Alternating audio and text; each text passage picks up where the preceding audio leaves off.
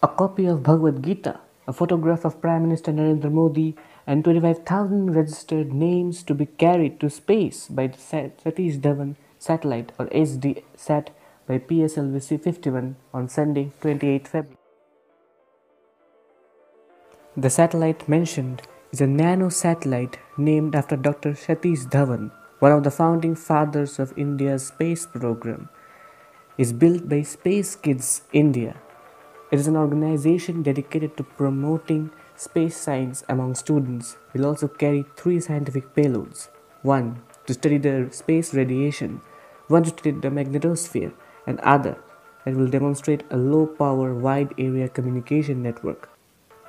The organization decided to send a copy of the Bhagwat Gita to space on the lines of other space missions that have carried holy books such as the Bible to space. They have added the name and photograph of the Prime Minister Narendra Modi on the top panel with the words Atmanirbhar Mission. This satellite has been completely developed and fabricated in India, including the electronics and circuitry. The founder and CEO of Space Kids India, Dr. Srimati Kesan, said, "There is a lot of excitement in the group right now. This will be our first satellite to be deployed in space. When we finalized the mission, we asked people to send in their names and that we'll send to space. And within a week, we received 25,000 entries.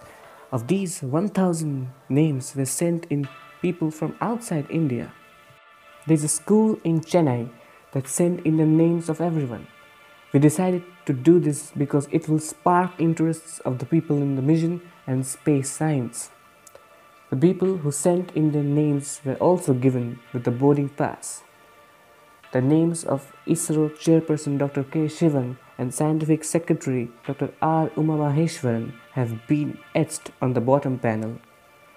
On February 28, ISRO will also be launching Brazilian satellite Amazonia 1 as the main payload and 20 other satellites from Sriharikota at around 10:23 am on Sunday. The launch of PSLV-C-51 is the first dedicated commercial mission of New Space India Limited, a public sector unit under the Department of Space. That's all for today, friends. If you like this video and want to stay updated with such news, then please subscribe to the channel Astro Shakti. Thanks. Have a good day.